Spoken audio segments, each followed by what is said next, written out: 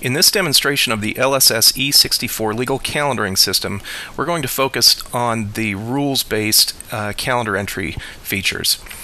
From the master calendar, we'll go up to the top and click on New Entry, and the new calendar entry form appears.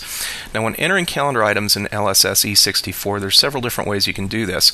You can enter a single event date, you can enter a single calculated event date, or a recurring series of events. But for this demonstration, we're going to focus strictly on the rules-based entry options. So we'll start by entering a client and matter number. Now, if you don't know a client number or matter number, there's lookup buttons on the right. You can press one of these and type in a few letters of the client's name or the matter description and select it that way. But we cover that in another video, so we're going to skip that for now. Put in the client and the matter number, and you'll notice that once we do that, the system automatically fills in this jurisdiction field. And that's because I already assigned this matter to a particular jurisdiction or rule set. If you want, you can click the lookup button on the right and choose a different jurisdiction, but we're going to leave the default as is. Next, we'll choose a trigger, and for this I'm going to type in trial and pick this trial trigger, and then finally the trigger date, which would be the trial date. And for this, I'm going to pick December 6th, 2011. And finally, a timekeeper. So with that information entered, we can now click Save. And the system is going out to calendarrules.com and getting a list of all the events related to that trial date and the trial trigger. So you can see here that the first event on August 11th, it's the last date of file and serve notice of motion for summary judgment. And you can scroll down through all of these events that were calculated for you based on that trigger and the trigger date. Once we have this list, you do have the option to deselect or not accept certain events. So, for example, up here we see several entries for last date of file and serve notice, and they're based on different service methods: mail outside state, mail, fax, overnight, hand. Let's say we don't want to see any of these other than the mail delivery method. We can just uncheck those, and they will not appear on our calendar. And if you want to make that more of a permanent selection, there's a button or a checkbox right down here that says Save these settings as the default for future entries. I'm going to leave the defaults all as they were and accept all of these entries into my calendar. So I'll click Save, and you see now the system is adding all of those events to my master calendar. And then from this master calendar, you can scroll forward to future months: October, November, December, and all of these are entries that were added as a result of that single rules-based entry that I created just a minute ago. And we see all the way out to the actual day of the trial here. You can also display all of these events in more of a list view and have everything listed that way.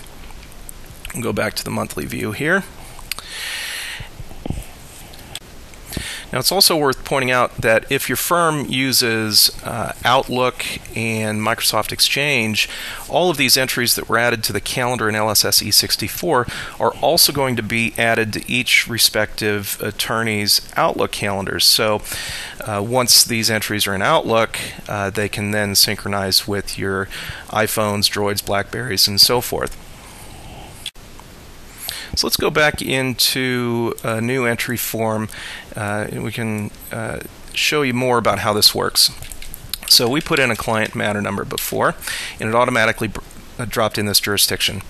Now, there's a couple of different ways that you can get rules for LSSe64. One is you can enter them yourself. You can create your own jurisdictions and your own triggers and rules.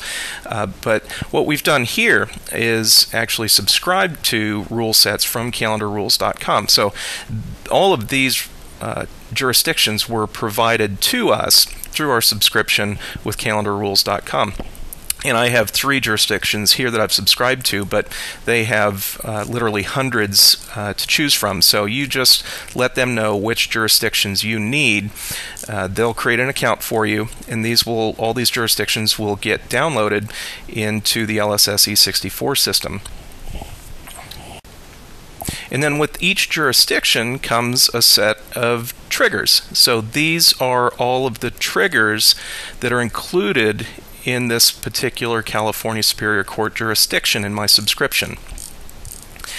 And along with the jurisdictions, those get downloaded as well. So let me show you how this actually gets downloaded once you have your subscription for the jurisdictions and triggers. Over in the code setup area of the system, there's a link right here that says download calendarrules.com subscriptions. You click on that, and the system goes out to their web service and imports automatically all of your subscribed jurisdictions and triggers. Now also, this happens automatically each night, so you don't actually have to go and click this link. Every night the system's going to check with the web service and bring in all of the jurisdictions and triggers that you've subscribed to. Now also during that download process overnight, the system is going to check to see if any changes have occurred in the rule sets that might apply to any future events that you have scheduled in our calendar system. And if so, we will notify the administrator or whoever's designated to manage these things that there are some events that have been affected, and give you the opportunity to reschedule those events based on the rules change. So let's take a look at another entry. This time I'm going to pick a slightly different trigger. Let's do written discovery served. Now, when I picked this trigger, the service method field became enabled, which means that in order to calculate the date correctly for you, the system needs to know what service method was used. And I'm going to choose regular mail. We'll leave this date the same, put in the timekeeper, and click Save.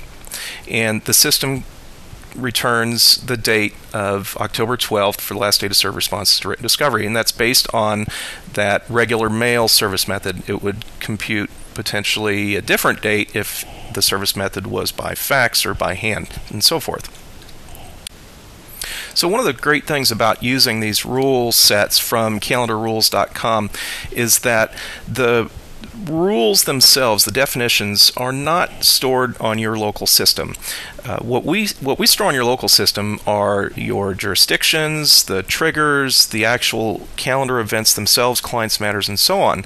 But the rules and the calculations actually take place at the calendarrules.com web service and are downloaded to this screen that you see here. So when a rule changes, you don't have to worry about whether or not you have the current rules on your system, because they're all handled automatically by the service and are you're always using the latest and greatest rules definitions.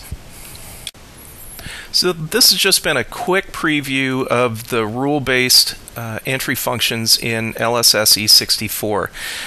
If you'd like to see a more in-depth demonstration of the system where you can ask questions and talk to a real person showing you the system and the features that you're interested in saying, just give us a call. Our number is 800-331-4122, and you can find us on the web at www.lsse64.com. Thanks for watching.